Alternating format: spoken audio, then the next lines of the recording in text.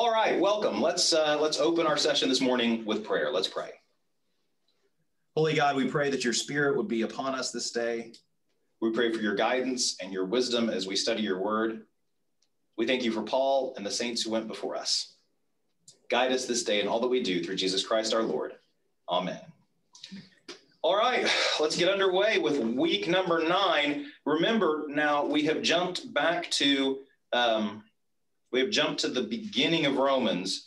So here we're going to be, I know that may excite you to think, great, we're only doing 2 verses this week, but in fact, that is 2 chapters. We will be looking at Romans 2 and 3 today. So if you recall last week, let's look at our little review here. So we got Paul's self-identity. Remember, we talked about the use of the word slave that often gets translated out of our modern translations and turned into servant. So Paul identifies as a slave and as an apostle. Apostles in Paul's lexicon are people who were called directly by Jesus. So if you were called directly by Jesus, according to Paul, then you're an apostle. Otherwise, you're more of a disciple. Paul wants the Roman house churches to see him as a slave of the Messiah who was commissioned by the Lord Jesus. So this is Paul's self-identity. That should be ringing some bells, I hope. Larry Price, he can come in. Then we get to this issue of shame. Remember, Paul said that he was not ashamed of the gospel. That very much tied into his Roman identity. Paul not only was an observant Jew, but he was also a Roman citizen. And so that was part of who he was and how he saw himself. The cross would have been embarrassing to any Roman citizen. So for Paul to say that he's not ashamed of the gospel strikes at the very heart of his Roman identity. Okay, then moving on a little bit, we get these gospel themes here at the very beginning. Most of what I'm touching on is in the first 14 verses of chapter 1. It's before we get into the business of talking about the Gentiles.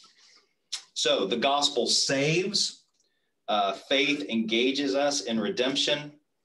In Romans, this is a key reminder, the opposite of faith is obedience to the Torah. So it's basically legalism is the opposite of faith. We could spend quite some time having a conversation about that. The gospel saves both Jews and Gentiles. There's no privilege in being a Jew, according to Paul. And God's own righteousness is revealed as an attribute of God. So through Jesus, we see God's righteousness as a divine attribute. Then, skipping ahead a little bit, context, Paul indicts Gentiles as generic humanity, and then specifically the Jews, and that'll be this week, and very particular type of Jewish behavior is what he's getting after. I feel like I should give the reminder again. What Paul's talking about here are Jewish Christians. Passages like these and Paul's language about Jewish folks, and certainly the gospel's language about Jewish folks, has been used for centuries by Christians to treat Jewish people poorly. That was not the intent. And also at the time that these were written, Jewish folks very much had the power and they were able to successfully persecute Christians. So we should always hear this with a reminder of how poorly used language about Jewish people in Scripture has been by the church in the subsequent 1700 or so years. So it's difficult to talk about these sorts of things without making some sort of acknowledgement of the poor history that the church has of dealing with our Jewish brothers and sisters. Anyway, we're going to talk mostly about Jewish folks today. Divine handing over defines some of what wrath of God in 1:18 means. It refers to divine judgment on recalcitrant humans. As the wisdom of Solomon puts it, this is a good reminder, one is punished by the very things by which one sins. The Wisdom of Solomon is a book in the Apocrypha. It is not included in our Presbyterian Bible, although it's probably in quite a few of the Bibles you guys have at home. It is scripture for our Roman Catholic brothers and sisters. So anyway, and it appears to have heavily influenced Paul's thinking around Gentile stereotypes of Gentiles that he goes to here at the beginning of Romans. So what he does in that 1:18 to 32 section is he kind of creates a stereotype of a typical sinner. We see that here. Paul describes not typical sins of typical sinners, but specific sins of a specific kind of sinner. He's not universalizing here. He's setting up the audience of Romans 2. So it's their stereotypes of what a sinner is, not what an actual sinner is. He's trying to trick them into thinking that he's going to join them in indicting the Gentiles, when in fact, what he's going to do is correct them for their judgment, for being so judgy. He doesn't like that. So any questions or comments here about last week? Did you think about anything before we jump ahead to this week? Okay, let's keep going. The judge. Romans 2:17 to 29. If you recall the beginning of Romans 2, it's that very important verse. Therefore, I say to you, do not judge, lest you be judged yourself. An important verse to remember after reading through the second half of chapter 1, and it's a verse which is often forgotten. So now we're going to talk about this idea of the judge. So this is remembering we've got two groups, right, sitting in the Roman churches. Who do we have? We have the strong, who are identified later in Romans. These are Gentile believers. These are people who do not come out of Judaism. These are Gentiles. And then we have the weak, who are Jewish believers who believe that Jesus was the Messiah, but also believe that that means we need to keep following the Torah, the rules of the Torah. So the judge then is going to be those within that Jewish Christian population who believe themselves to be superior to Gentiles. Okay? So that's who's the audience here in Romans 2 and 3. So Romans 2, 6 through 11. For he will repay according to each one's deeds to those who by patiently doing good seek for glory and honor and immortality. He will give eternal life. While for those who are self-seeking and who obey not the truth but wickedness, there will be wrath and fury. There will be anguish and distress for everyone who does evil, the Jew first and also the Greek, but glory and honor and peace for everyone who does good, the Jew first and also the Greek. Key line here at the end, for God shows no partiality. God shows no partiality. God's impartial judgment is the emphasis here. What matters for Paul, and this too is Judaism to the core, is lived theology. And what stuns the judge as he hears these words is that it doesn't matter. It doesn't matter if one is a Jew or a Greek. What matters is deeds. The thematic statement is, for he will repay according to each one's deeds. And the conclusion is, for God shows no one partiality. Judgment by works is the mirror image of salvation by grace alone, through faith alone. This is McKnight's argument. So at this point, by the way, we're deviating to some degree from Orthodox Christian interpretation here. The latter without the former is not the grace of which Paul writes. What Paul says in Romans 2, 12 to 16, we already heard in Romans 14, 12, each of us will be accountable to God. With Phoebe's eyes on the judge, remember Phoebe is our reader here, the words ring loud and clear. Jew or Greek, what matters is not election or non-election. What matters is good and evil. So what are the fruits of your faith? That's the issue at stake here. What are the fruits? Do we want to let iPhone in? How do we feel about this? I don't know. I'm going to do it, but if it goes badly, blaming the rest of you. So judgment, we tend to think, how does salvation work? Just salvation works by grace through faith. This is rooted in Romans. We also tend to think that we aren't saved by works. That is what we do. What McKnight's arguing here is that there is an aspect of works that correlates to our salvation, but those works are not legalistic adherence to the Torah laws.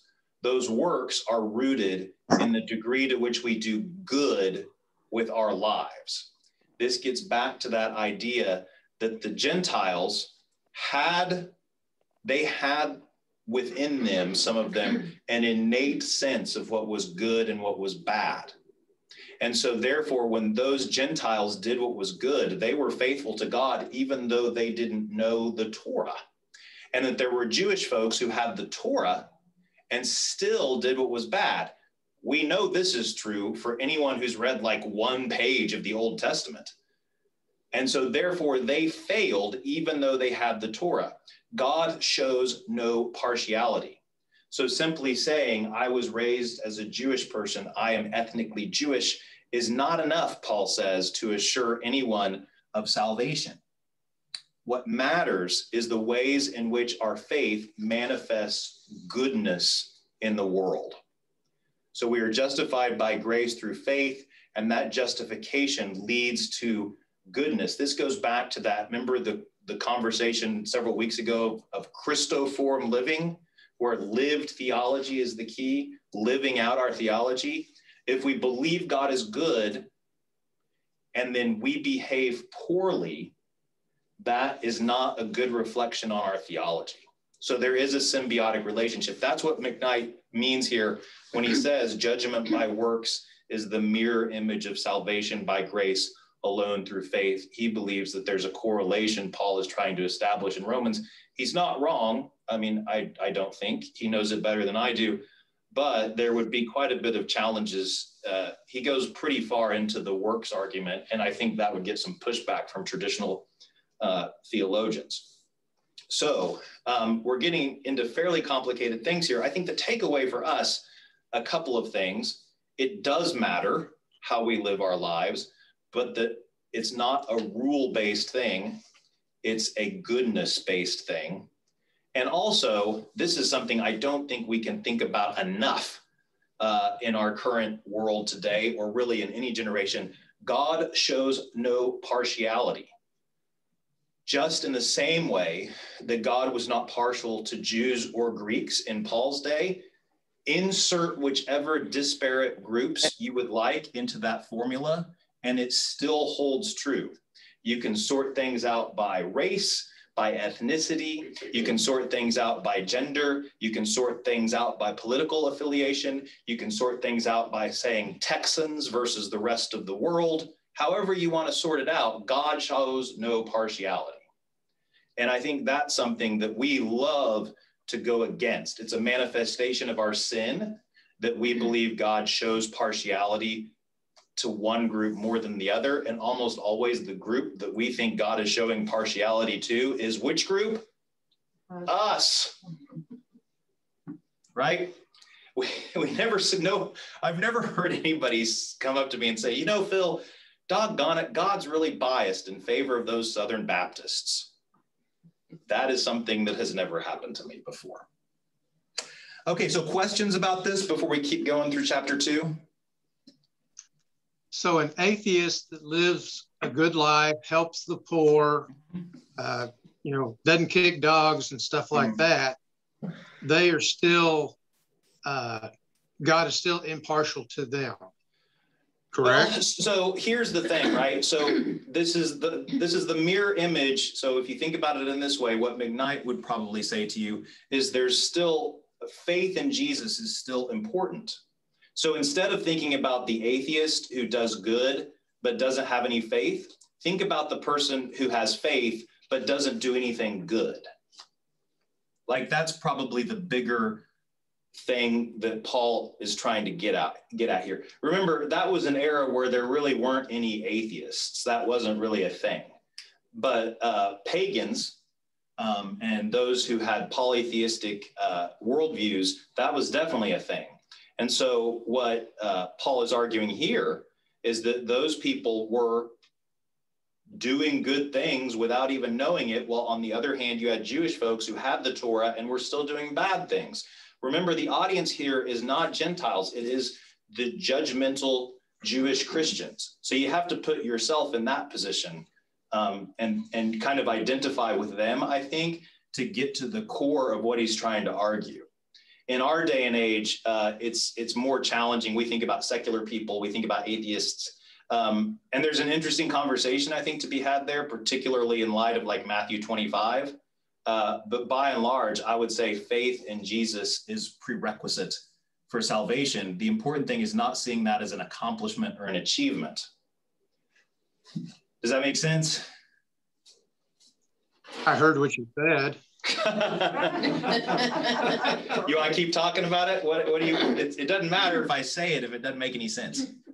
Phil, yeah, McKnight makes a statement in the text of that what Paul is saying to non-believing Jews is not on these pages, which suggests that he is exactly only preaching to Christian Jews, not Jews otherwise. Right. He's only interested in Jewish Christians here.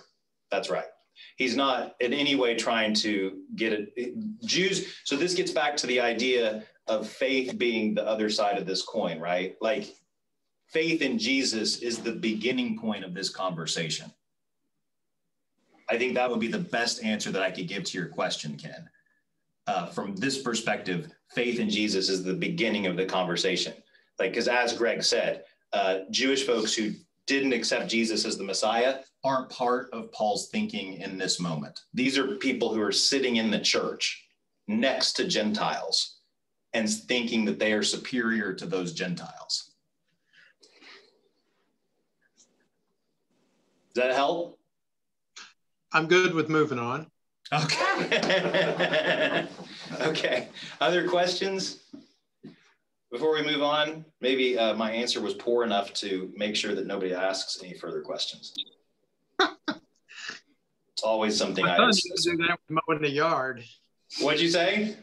My son used to do that kind of thing with mowing the yard. He did such a poor job, I wouldn't let him do it again. Right. You know, that's kind of what I'm up to here. Yeah. Okay, so let's look at Romans 2:17-24.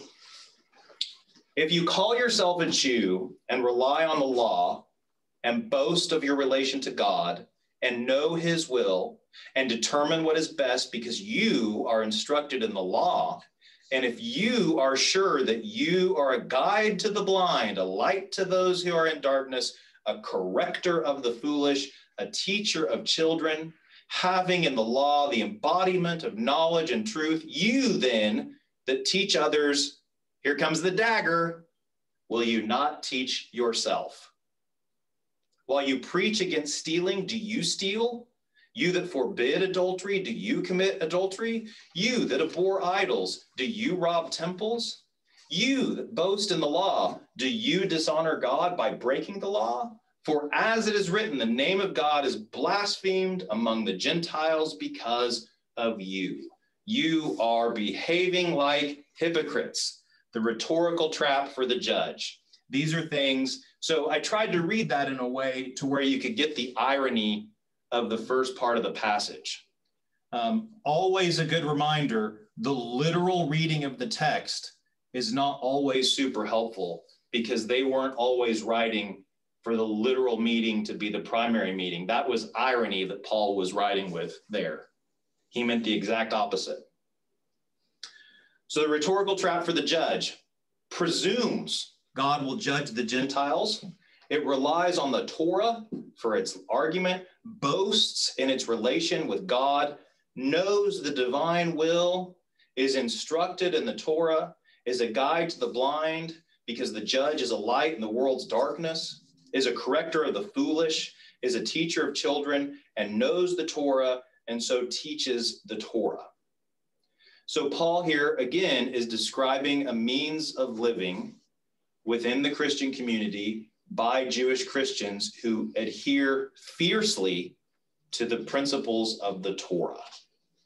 And again, remember what we're marking out here. We're marking out virtue signaling practices. So things like circumcision, things like observing the Sabbath, things like dietary laws, things that would signal to other people that you have a very different and distinct, thereby superior faith to them, those are the primary issues with the ways in which the Jewish Christians are practicing their faith. Is by bringing the Torah into it, what they're emphasizing is not the salvation that we receive by grace through faith. Instead, what they're emphasizing is the law as the significant component of faith. And that, Paul says, is the big mistake. And that, Paul says, is what makes them blind, not only to the work of Jesus, but also blind to their own hypocrisy. Because the things that Paul lists there at the end of that are things that, while spoken against in the Torah, are not things that are emphasized by Torah practicing Christians, because they're things that by and large happen out of sight. So here Paul has laid his trap for the judge and allowed them to walk right into it. He's given them the stereotype of the recalcitrant Gentile. He has then poked them for saying, therefore, do not judge, and then shown them their hypocrisy in how they behave. Questions about this bit? I think this passage is a good example of why reading Romans is so difficult, and why also I really don't like pulling out 1 or 2 verses of Romans and holding that up as some sort of like theological explanation, because Romans has to be read as a unit. This is a good example of that. Okay, on we go. Romans 2, 25 to 29. So circumcision is indeed is of value if you obey the law, but if you break the law, your circumcision has become uncircumcision. So if those who are uncircumcised keep the requirements of the law, will not their uncircumcision be regarded as circumcision? Thank you, Paul, for this very wordy and somewhat confusing sentence. Then those who are physically uncircumcised but keep the law will condemn you that have the written code in circumcision but break the law. For a person is not a Jew who is one outwardly, nor is true circumcision something external and physical. Rather, a person is a Jew who is one inwardly, and real circumcision is a matter of the heart. It is spiritual and not literal. Such a person receives praise not from others, but from God. So now we're getting to the real core of Paul's argument against Torah legalism. So Paul relativizes circumcision. Circumcision is fine, but it's not enough. You haven't accomplished anything by being circumcised. Thus, Paul is relativizing circumcision and Jewishness when it comes to the work of God in Christ through the Spirit. But this relativization pertains to life in the mission churches of Paul. The Gentile who believes in Jesus becomes the true Jew for Paul. Circumcision is flesh. Instead of flesh, Paul turns to the heart and to the spirit and to the inner person, where genuine confession, repentance, faith, and obedience are to be found. So here we see an occasion where you take kind of the primary issue with following the Torah, which is circumcision, and Paul really attacks it. And so what he does is he says that just circumcising your body doesn't really accomplish anything in terms of adhering to the teachings of the Messiah. What matters is the spiritual circumcision that happens when you have faith, when your heart is changed. So it's important that your heart, your soul, be circumcised and not your body. Bodily circumcision here, Paul says, doesn't mean anything. So now maybe that first sentence will read a little bit smoother to us. Circumcision indeed is of value if you obey the law. That's what you think, Jewish Christians, that it's of value if you obey the law. But let me tell you, if you break the law, your circumcision has become uncircumcision. Like it no longer means anything if you break the law. So if those who are uncircumcised keep the requirements of the law, will not their uncircumcision be regarded as circumcision? So he's turning the argument back against the Jewish Christians. And his point here is like, if you have somebody who's uncircumcised, but they're keeping the law, doesn't that count? Haven't they done what needs to be done? If on the one hand, a circumcised person can disobey and therefore have their circumcision rendered irrelevant, doesn't the opposite hold true? So it's a logic argument that Paul is making. So we're going to stop here before we move on to the next section, because this is kind of a lot of stuff and it's a little bit, I think, confusing. So maybe a lot confusing, you tell me. But anyway, do you have questions? What would you like to say here before we move on? Are you totally confused at this point? Yes is an acceptable answer. No is preferred.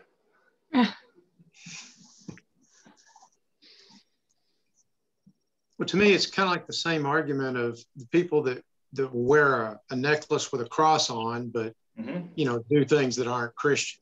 It's just a little less radical. Yeah, I mean, it's the same idea, right? Like sometimes, and maybe you know people like this, some of the people who are the most showy about their faith are actually some of the least faithful people when you actually drill down that you might care to meet. So I think that's very much at the heart of what Paul's getting at. The core of all this, and I think the thing to remember, is that primarily what the book of Romans is existing in community as Christians who have differences. That's primarily what the book is about. It happens to be that he's dealing with Jewish Christians and Gentile Christians, but what you've named, Ken, is a good example of what we deal with in our modern world, in our own life, which is people who sit in the same church but have radically different understandings of what it means to follow Jesus. I mean, that's the issue. Shirley? Well, it seems to me it fits into Paul's overall theme that there's none righteous, no, not one, and the just shall live by faith. Mm-hmm. So it has to come back to the very basis of Christianity, which is faith. That's right. I mean, faith is the bottom line for Paul. I mean, McKnight's touched on that numerous times, that saved by grace through faith is the foundation for the whole undertaking. Everybody has to be on board with that before we can work out anything else. And for us as Christians, that idea of faith is the most important part of our practice. I mean, that's right, Shirley. I mean, it comes back to faith. Absolutely. Anything else you guys want to say before we keep going? So I know this is kind of difficult. I know we're into some hard things. There's just no other way to do Romans than this. I mean, it is a hard, difficult book. And as you can tell, there's 12 of you on Zoom and there's 6 of us here. You know, I think the first day that we did it in week 1, I think there were about 30 of you on Zoom. So not everybody has the stomach for it, and I don't blame them. It's difficult, but as you can see now, the shoreline is far out that way, and we're in the deep water. So it's hard. I mean, it's difficult. It's very difficult because Paul's assuming a lot, and he's playing a lot of games with his words. So it's hard to just sit down and read it even and have it really flow nicely without having to process almost every word. So back we go. So what is the advantage for the Jews? This is going to get us into chapter 3. Oops. Okay. So what is the advantage? So let's talk about the issue before we read the stuff. Inherent to Israel's story and to the identity formation of observant Jews was a sense of election and advantage. Thus we read in Deuteronomy 32, 8-9, when the Most High apportioned the nations, when he divided humankind, he fixed the boundaries of people according to the numbers of the gods. The Lord's own portion was his people, Jacob his allotted share. So that's Deuteronomy. So again, we're in the Torah, in the first 5 books of the Bible. And that's where God's like, these are my people. So within that you would think there's a specific feeling of advantage, right? We're the ones that God picked from way back when. It is this election and advantage that every Torah observant Jew thought the Gentile mission apostle was calling into question. If anybody can be a part of this, then what does it mean that Jewish folks are God's people? If anybody can be a part of it, that calls into question their whole worldview. When Paul asks the advantage question in chapters 3 and 4, he's bringing to the surface the question asked in every Christian community that had Jewish Christians in it. So what about this? We've touched on it already. Remember, at the end, we're going to come back to chapters 9 through 11. We've already covered those, where it talks about the root of the tree and it talks about the remnant and all that stuff. So a lot of Romans is spent on this issue. So I know you're excited. I can feel it. Let's see how Paul answers the question. Oh, wait, Flex have a question. I see a hand. Proceed, Flex. So I can't let it slip past. What gods are we talking about? Okay, well, what gods are we talking about? We're talking about the pantheon of gods that exists in the world. Because when Deuteronomy was written, the assumption was that there were multiple gods, and that the Jewish folks were the choice of one God. And that is the true God. So while we live in a day where we would not phrase things that way, we think there's one God and that pretty well wraps it up. Way, way back in the old times, when Deuteronomy was written, the assumption was that there were other gods, but you can see that they are subservient to the God of the Jewish folks. And remember, I don't really say the name, so I'm not saying the name. But you can see Lord is all capitalized. So that's Jehovah that we're talking about. So read it again. When the Most High apportioned the nations, he divided humankind and he fixed the boundaries of people according to the numbers of the gods. The Lord's own portion was his people, Jacob his allotted share. So the tippity top God chose the Israelites and then gave the other crummy gods all the crummy people. That's what you're to read there. So it assumes the existence of other gods, but they are weaker than the Hebrew God. So A follow on to that then, because we talk about God's impartiality. Yep. Clearly he's taken the crummy people. That doesn't sound so impartial, and given them to the crummy gods. Right. Well, that's the shift in the worldview, right? So that's the change that happens through Jesus. So remember the tree, right? So you've got this tree, the roots of the tree, the roots of the olive tree are God. That's the root. And you've got this tree, and the tree's full. But God comes along and chops off a few branches, reaches out, grafts on some other branches, and then you have a new tree. So the idea is, in Jesus, you shift from one perfectly chosen group of people and a bunch of crummy people to everybody is welcome. It's a fundamental shift. That's why it's so jarring, because forever and ever, the things that Jewish people had going for them when they were conquered, when they were suffering, when things were difficult, what they had going for them was that self-identity as the chosen people of the Most High God. That didn't change. Now, in Jesus, according to Paul, that very identity is changing. And now the Most High God is welcoming all the nations into this new thing. And further, doing it temporarily at the expense of some of the Jewish people. So you are correctly naming the very pun intended root of the problem with that question. And the Deuteronomy passage is one of many that highlights the worldview that was so heavily disrupted.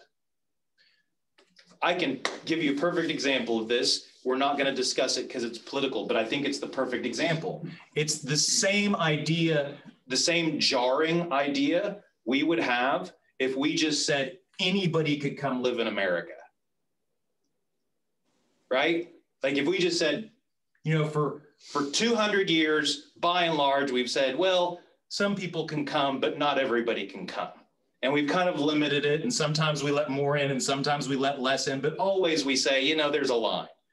Then all of a sudden, one day something happens and there's no line and everybody can come in. We would have like everybody who grew up here and who has lived here for a long time would be like, what is happening?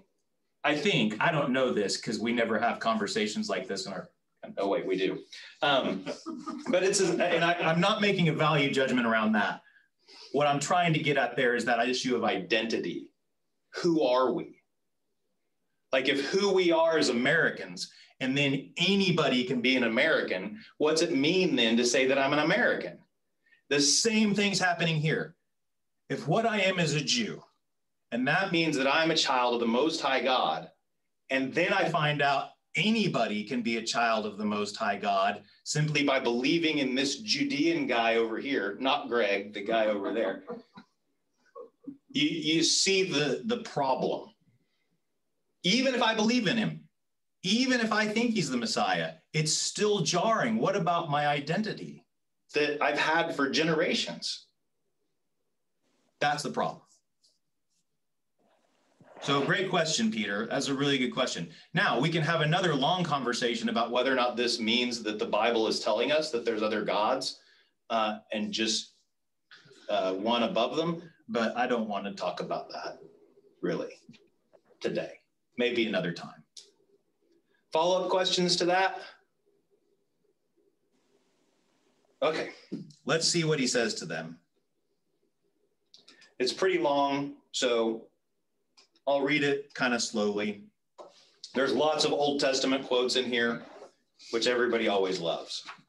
So let's get right to it. What advantage has the Jew? Or what is the value of circumcision? Much, in every way. For in the first place, the Jews were entrusted with the oracles of God. That's great. What if some were unfaithful? Will their faithfulness nullify the faithfulness of God? By no means. Although everyone is a liar, let God be proved true, as it is written, so that you may be judged in your words and prevail in your judging. But if our injustice serves to confirm the justice of God, what should we say? That God is unjust to inflict wrath on us? I speak in a human way. By no means. For then, how could God judge the world? But if through my falsehood, God's truthfulness abounds to his glory, why am I still being condemned as a sinner? And why not say, as some people slander us by saying that we say, let us do evil so that good may come. Their condemnation is deserved. What then? Are we any better off? No, not at all. For we have already charged that all, both Jews and Greeks, are under the power of sin. As it is written, here comes a lot of Old Testament for you. There is no one who is righteous, not even one. There is no one who has understanding. There is no one who seeks God. All have turned aside. Together they have become worthless. There is no one who shows kindness. There is not even one. Their throats are opened graves. They use their tongues to deceive. The venom of vipers is under their lips. Their mouths are full of cursing and bitterness. Their feet are swift to shed blood. Ruin and misery are in their paths. And the way of peace they have not known. There is no fear of God before their eyes. Now we know that whatever the law says, it speaks to those who are under the law, so that every mouth may be silenced and the whole world may be held accountable to God. For no human being will be judged in his sight by deeds prescribed by the law. For through the law, here comes the money line, comes the knowledge of sin. Okay, everybody got it? Do I need to explain it? I think it's pretty clear. That was irony. So, is there an advantage to Jewishness? Paul concedes the advantage. These are almost all these are McKnight's quotes, just so you know, because this is not language I use. But he pulls the slack tight. How so? God's judgment of the oracle possessing weak is the same as his judgment of the Gentile strong. What matters is works, not elective privilege or Torah possession. Paul teaches that failure to observe the Torah brings both God's holiness and faithfulness into sharper focus. Some claim that Paul was then sitting loose with respect to Torah observance. But this is absurd, for Paul knows that human sinfulness can be overcome through the power of God's Spirit and lead to righteousness, love, peace, wisdom, and holiness, even if not through Torah observance. So the more unfaithful God's people are, the more it makes obvious the fidelity of God, because God, one, doesn't completely toss them overboard, but two, does discipline. So works of the law. Works of the law describes the faithful Jews' consistent observance of the Torah. Still, there's more work, since the focus of this expression in Pauline contexts is on singular and identity-shaping laws like the Sabbath, food laws, and circumcision. And so it is reasonable to see works of the law as acts that are boundary marking and evocative of election and privilege, and that can generate boasting. Okay, so that's how we're describing works of the law here. These are ones that lead to boasting. In the history of theology, works of the law has been laid into a network, the doctrine of salvation. Now, this is what I mean by McKnight's going to stray here from systematic theology. And in that network, it describes proud humans who are merit-seeking before God. It has been argued that works of the law describes Jewish self-righteousness, and thus that Judaism became a religion. Oh man, I missed a typo. Ann Lynn's here. That's going to make it worse for me. There we go. In which humans sought salvation by works. However, the substance of Romans 1:18 to 3:20 is not aimed at universal attempts to prove one's merit before God, and neither is there emphasis in these verses on Gentiles. The focus is again on those who are under the law. In context, then, works of the law is far closer to boundary marking behaviors than to merit-seeking universal human attempts to prove oneself. I'm going to read one more slide and then we'll talk about that because McKnight's making a claim. Actually, I'm going to talk about it now because that's the end. Where's my thing? I have a question. Yeah, Travis. Who is McKnight? He's the author of the book we're using. Oh, sorry, good question. Scott McKnight. Hold up your book, Greg. There it is. Greg and I are the only ones reading it. So anyway, okay, so this is important. We hear it say all the time, right? You're saved by faith and not works. You've heard that before. You don't earn your way into heaven, right? Have you heard that? Yes. Okay. So what McKnight's saying here is that at least in this part of Romans, what Paul's arguing when he says that we are saved by faith and not works is not this modern idea of what we think of when we think of theology. What he's thinking of specifically is we are saved by faith, not by boundary marking Torah adherence. So for the Jews, what they thought was that by doing these very clear boundary marking Torah obedience actions, Sabbath, dietary laws, circumcision, that they were marking out their salvation with their behavior. It makes a lot of sense. If you think that you are the chosen people of God, then the most important behaviors are going to be those that kind of signal to everyone else that you've been set aside. So that makes sense. So what McKnight's saying here, though, is that those don't do anything for you. So what Paul's doing is not attacking this idea that Christians earn their way into heaven by being good. What he's attacking is that Jewish Christians earned their way into heaven by observing boundary marking Torah law behaviors. That's a distinction. So he's narrowing down significantly the scope of that phrase, works of the law. He's bringing it, McKnight is making it real small. So that would change in some key ways our theology. I don't think McKnight would make that argument, but anyway, that could be made. Anyway, so that's a key difference that you're getting from these passages. You can go back and read them really slowly if you want to, but the gist of what we just read was this idea that that God remains faithful and remains righteous even when God's people are unfaithful and unrighteous. That was the gist of that particular passage. And then to transition us away from this idea of salvation being earned by works of the law. So it's a key shift. So you have questions about that? Did any of it make sense? Just use your fingers like this. And if you want to. Nobody wants to do that. Okay. There is a statement in the text. Yeah, go ahead, Greg. That says, yes, the Jews have an advantage, but their unfaithfulness nullifies that advantage. Yes. I have a hard time with that. Okay, proceed. Well, no, I mean, I think the question is, the Jews were special chosen people. Mm-hmm. We can acknowledge that. We were taught that. Mm-hmm. So it's not about trying to equalize with the Jews, but it is to sort of call them out,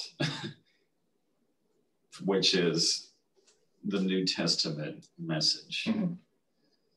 I mean, I don't necessarily have a hard time with it, but I think maybe it's just almost like an unknown concept within the church almost.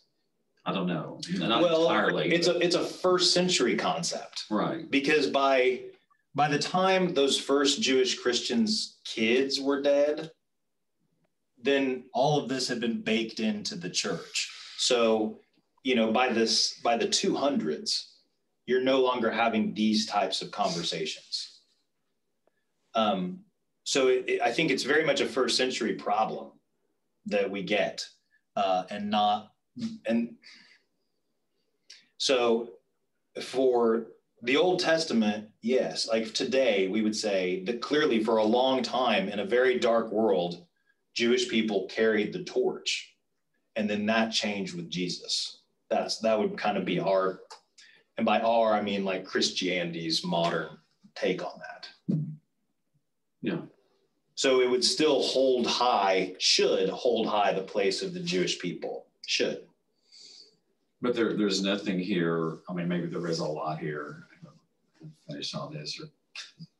But if we were to want to choose to have a conversation, which I've actually had a couple with a traditional, adhering to tradition Jewish person, that conversation is something that, I don't know, I think it might be difficult because their identity, as you say, is to be a traditional Jewish heritage, ethnicity, or whatever. But this is not a part of any of that discussion. Not a part of the discussion at all. Not unless they start coming to church with you. Right, exactly. Which I don't think their family would appreciate. Yeah.